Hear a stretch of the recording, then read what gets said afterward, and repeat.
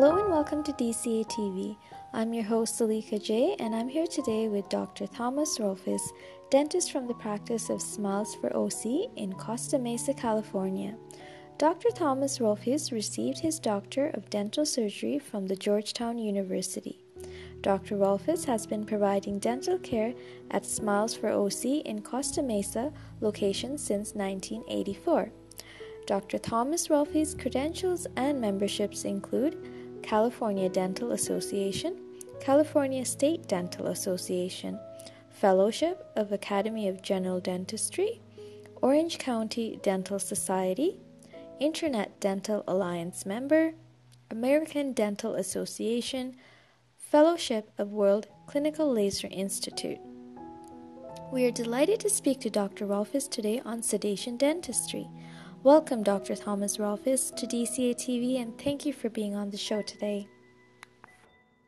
Thanks for having me. Dr. Rolfes, can you tell us what is sedation dentistry? I can, and I should probably preface that by saying that fear of the dental experience is really the most significant barrier to quality dental care. So with sedation dentistry, we have the ability to put people in an altered and more comfortable state to accomplish their dentistry with the pursuit of a quality outcome. Is sedation safe?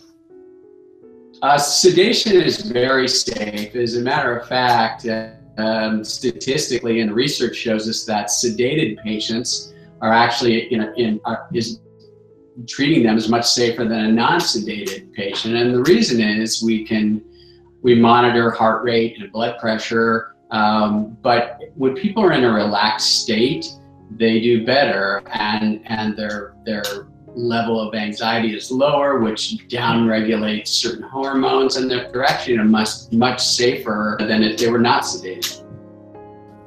What is the most common method of sedation?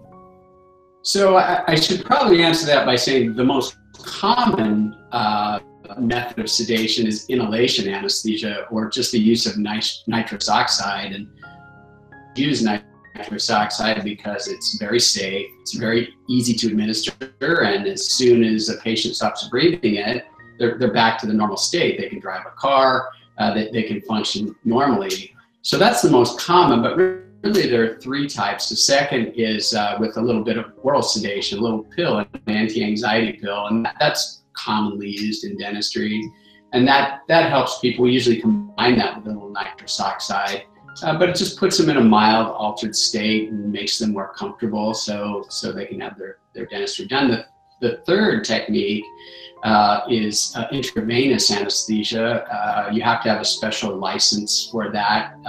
I've had that license for about 30 years now, but that's where we actually start an IV and give the patient medications through an IV that make them relaxed and comfortable, and basically they fall asleep. And that's really the most effective way to sedate a patient. So I hope that answers that question. What kinds of sedatives are used when sedation dentistry is performed on patients?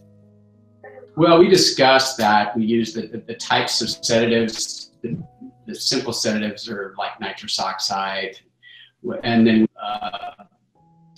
oral medication, much like Valium.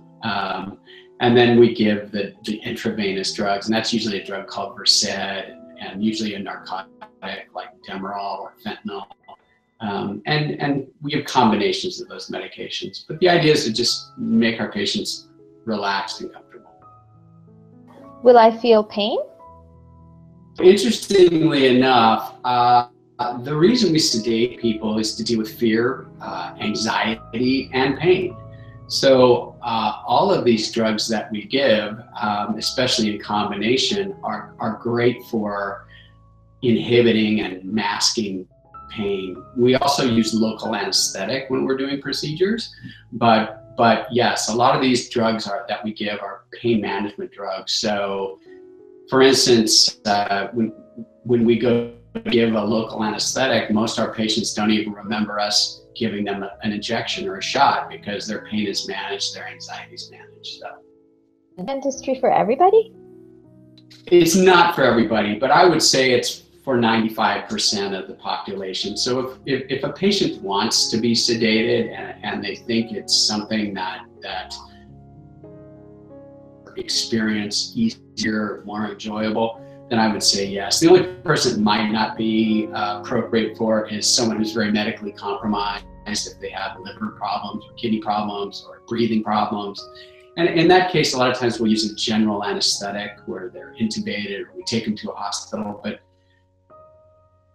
the short answer is yes. It really, almost any patient can be sedated safely and effectively, and it can really help them, to get quality dental outcomes.